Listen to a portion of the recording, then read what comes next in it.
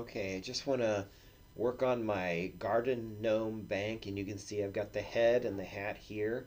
And I thought I might make the hat a little bit bigger and have it come down, and then I'm going to clean it up and put a slot in the back of it for my coins to drop down. This is completely hollow, and but today mostly I want to focus on making this hat bigger and cleaning it up a little bit, and then we will get a slab and put it on the back to extend that.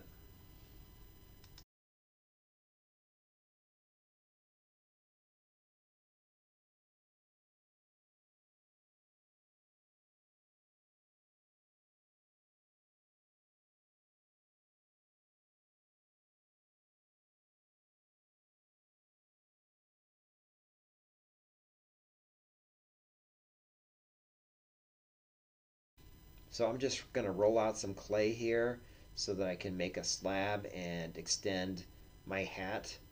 And I'm going to use two rulers by stacking those up and then pushing the rolling pin all the way down on the rulers. It'll help me to keep it very even. And as long as I push down really hard and make sure that I'm in contact with the rulers, um, the slab should be the same thickness all the way through.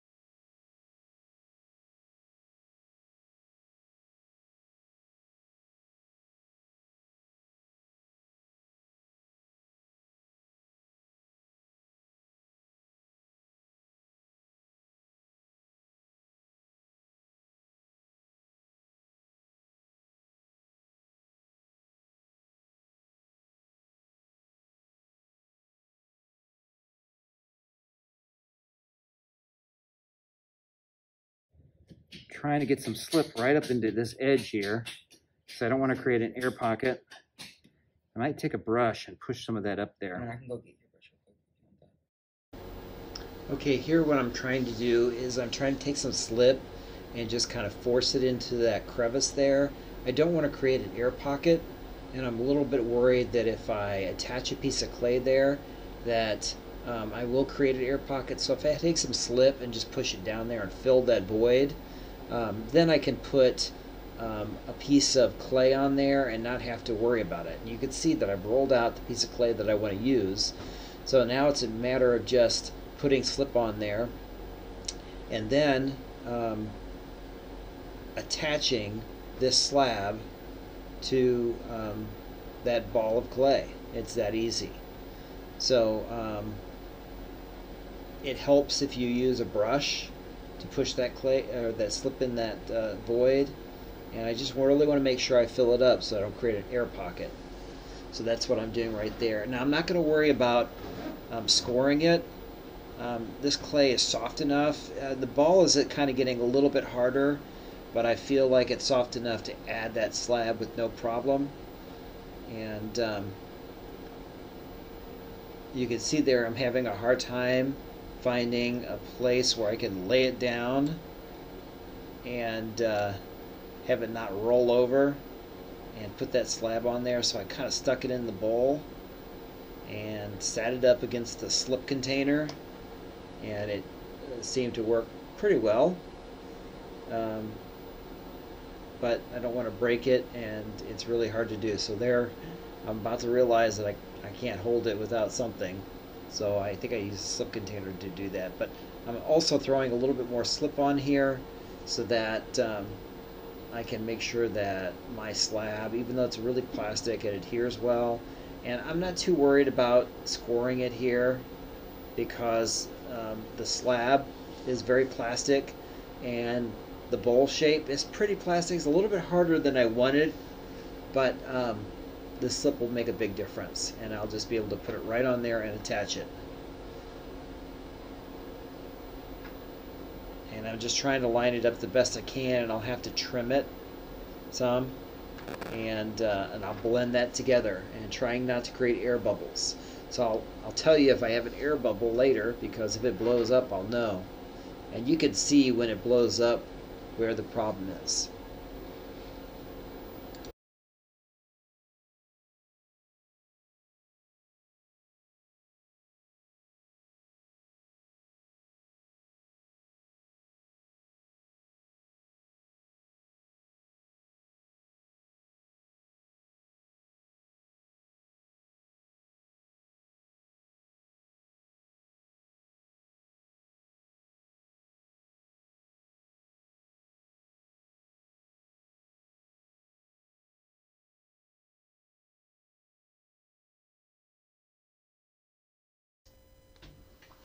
I like to use this knife to smooth this together. It really works well. Um, I could use other tools too. I could use a spoon, or I could use the ruler or a rib, something like that. But this little cheap knife I got from the Dollar Tree um, really works well.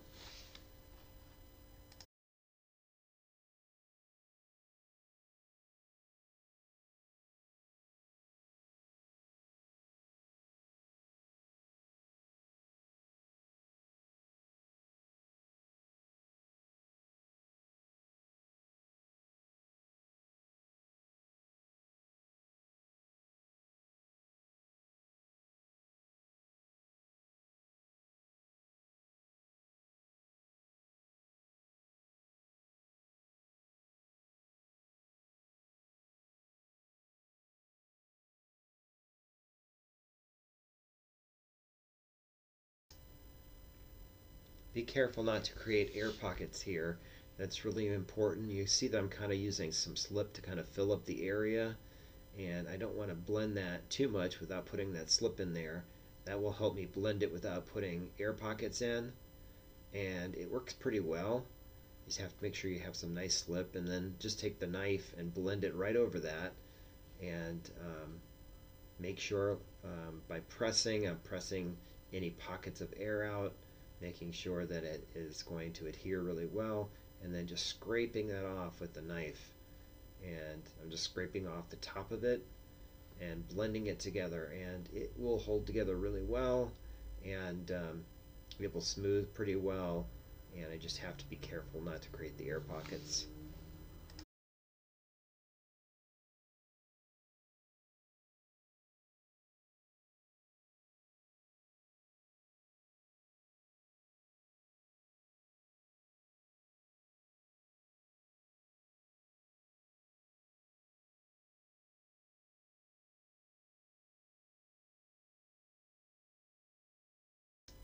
Because of the shape of this, it's really hard to lay down, and I keep putting it in this bowl, and it kind of damages the back of the hat a little bit, but I kind of prop it up on a couple things, and it works pretty well. Um, but the way the weight is distributed makes it really tough to manage.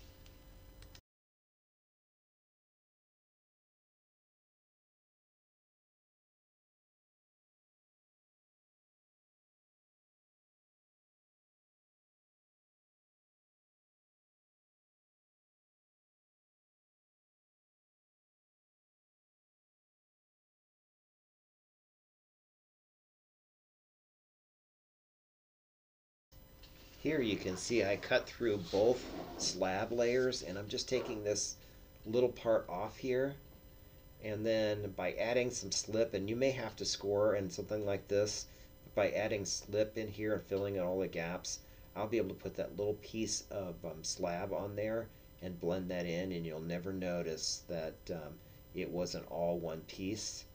But I'm really making sure I get plenty of slip in there, and I'm filling up any gaps and pressing it down so that there are no air pockets, and I'll just blend it together.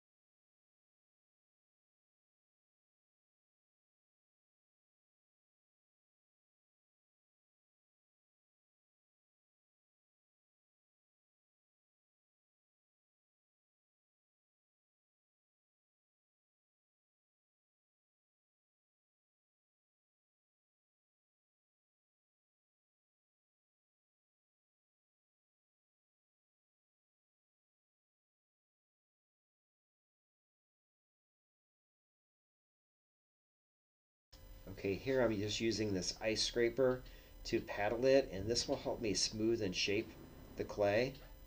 So just by lightly paddling this, it will smooth it, shape it, and help me get rid of all those little lines. And I like to use this big ice scraper because it's really wide and it's easy to paddle. A piece of wood, um, a wide piece of wood would also work.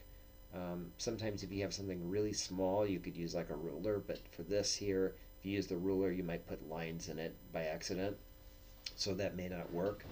So I'm just going to paddle it here to smooth it up and shape it better.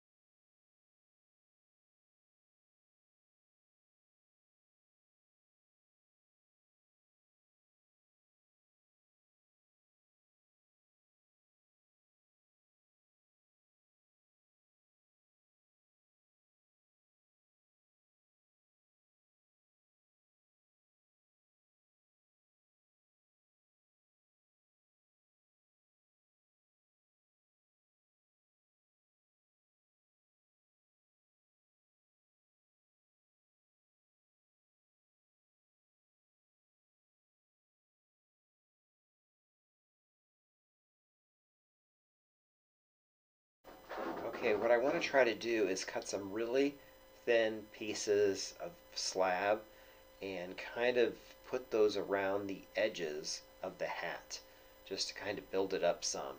So I've rolled out some clay that is thinner, just like the thickness of a ruler, and I'm just cutting a strip here, and then I'll be able to take this strip and place it right on um, the edge of my hat. And sometimes if my clay is really plastic, um, you can just put it on there. But I like to put a little bit of slip on there. Now, should you score, anytime you're adding a big piece, I always say that you probably should score. In a case like this, with it being plastic, really plastic, I'm not so worried about it. So I'm just placing some slip right on the edges, and I will add this to the edges. Sorry about the camera view there. I didn't do a very good job of getting that on camera, but I'm just placing this on the edges here.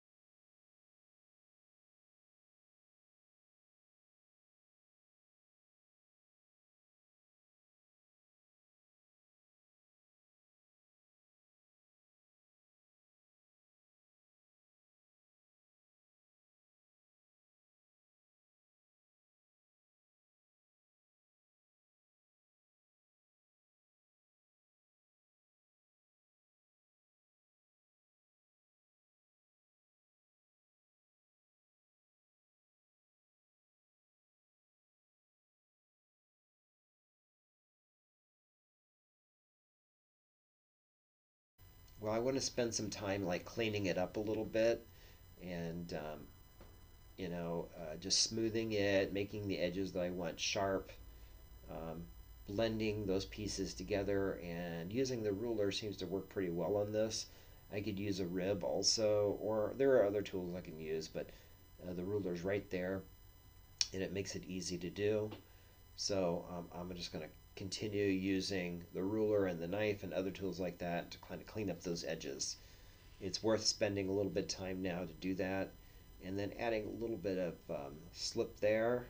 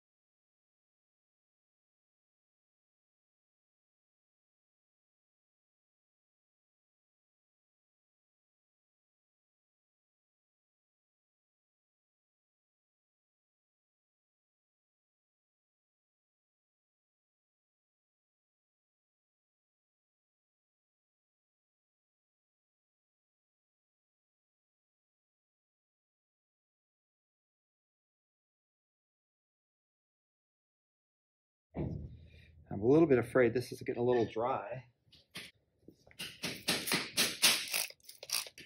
So sometimes I'll just spray it down with water and just let that water soak in.